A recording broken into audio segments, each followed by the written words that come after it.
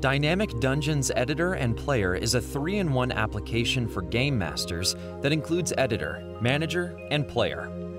With Editor, you can create a storyline of videos and pictures for your role-playing game and map different backgrounds, PNG images, particle effects, and audio files. The other application is Manager, which will be your game master screen and runs on a machine that only you, the storyteller, can see.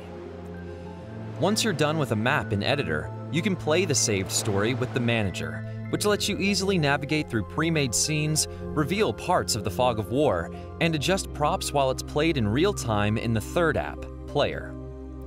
The Player application is automatically opened by the Manager and moved to the secondary display if you've connected it. Let's start with the Editor. The first time you launch it, you will be asked if you want to install the default asset pack, which contains generic backgrounds, different colored dungeon grids, and even some PNG props and particle effects. If you choose to download, the files will be downloaded to your default resources folder, which can be moved to another directory later by clicking on the Change Resources folder button under Info. When you first open it, this window will show up. As you can see, there is only one defaults directory on the left where the default assets have been copied. By clicking New, you can create the story matrix, which by default is a 16-story project.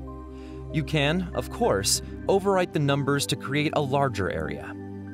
In the story matrix, you can scroll with the mouse. Press Shift to scroll horizontally. Click on one of the story positions to load a background video or background image into that location.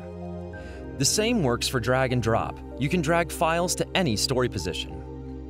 As soon as you upload your own video or image, a user directory will be created on the left, where the selected media will be copied and a thumbnail will be generated. To find this directory on your machine, go to Your User folder, Dynamic Dungeons, Editor, Resources, User. You can set cardinal directions from a given scene, make that position the starting point of the story, darken the entire scene with Fog of War, and enter into the Scene Editor window with this little gear icon. There is also an additional icon, which opens the Image Editor window.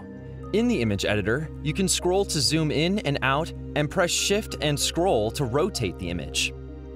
Once you have set the background, you can save the image by clicking the small disk icon. As you can see, the newly created image has already appeared in the User folder.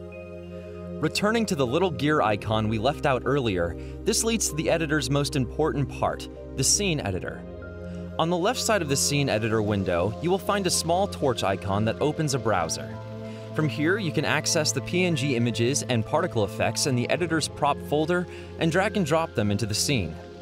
The icon below will open the traditional browser window, but of course, you can also drag assets from outside into the Scene Editor window. Assets can include images, MP3 audio files, animations, and particle effects. These are DD's own file formats, and currently only a few particle effects and animations are available for the software, but I am constantly expanding the set. Clicking on the files dragged into the Scene Editor will open the prop panel, where you can access various functions. A prop can be annotated, scaled, and rotated. You can decide whether the prop should be immediately visible to the players when the scene is loaded. Local props appear only in this scene. Global props, on the other hand, will appear in every scene of the story. On the right, hierarchy panels are available, one for local props and one for global props, which will be used later. The grid editor is available at the bottom of the screen. Pressing the G hotkey will turn the grid on and off, and later during playback, pressing Shift and G will display this window on Player, which in most cases is running on a TV. At different resolutions, the size of the grid may differ from what you set in the editor, so you may need to adjust it or calibrate it before making a map to set inch-size squares or hexagons on your setup. In the upper part of the window, the props can be shadowed. By default, imported props in the editor are shifted to the scene without shadow and visible for players. The default appearance of props is adjustable in the editor under Config. Props might be too big for your setup. To avoid having to set the desired size for each prop individually, you can set the default prop scale in Editor Config. In my setup, a value of 0.4 will result in the best grid size during playback. For more information about the other options available under the Config button, refer to the Help doc, available in the editor under Info. If I set this up, the props dragged to the scene will be automatically scaled by 0.4. This only affects props, not video and image backgrounds. There are basically two types of dungeons created with Dynamic Dungeons Editor. One is the so-called one scene, one room mode, for which multiple modular packs are made with pre-designed video scenes available from my Patreon page. In this mode, I simply use the story view to build the dungeon.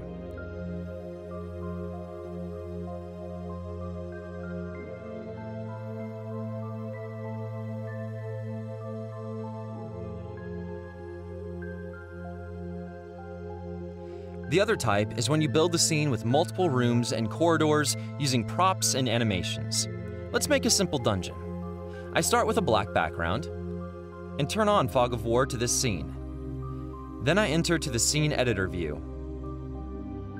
I pull in a prop, which is an 8x8 room. I duplicate it by pressing Ctrl D or Command D on Mac and insert a corridor element, which I send back.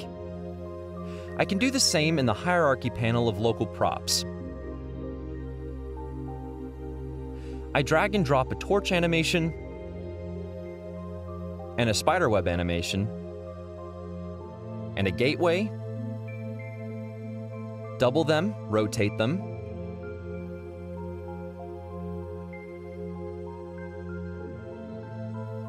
I also place another passageway here and a corridor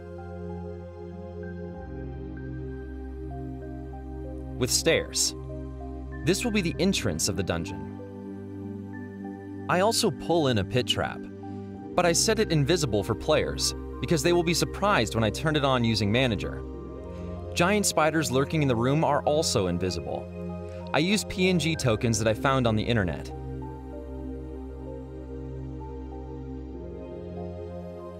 I use the tokens as global props so I don't have to pull them into another scene separately. Finally, I apply a particle effect to one of the rooms. I quit the scene editor. I save the project.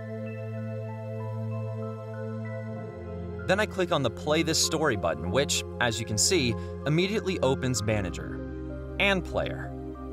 The player window has moved to the secondary display, which is an extended screen. The Manager is the Game Master screen, which now shows the scene that I set as the starting point in the story matrix within the editor. Nothing on TV yet because I activated Fog of War in the scene. The Manager application has opened two panels beside the Game Master screen. One is the story matrix, and the other is the Prop Fog of War layer panel. Depending on which one it is set to, I can reveal the scene from below Fog of War or adjust the individual props. The players approach the first room. The perception check failed, and I turn on the pit trap in the Manager window. But if that wasn't enough, poisonous gas would flood the room. I simply set this particle effect visible for players. Thank you for watching. For more information, check out the links in the description or contact me on patreon.com/dynamicdungeons. Have a good time role-playing.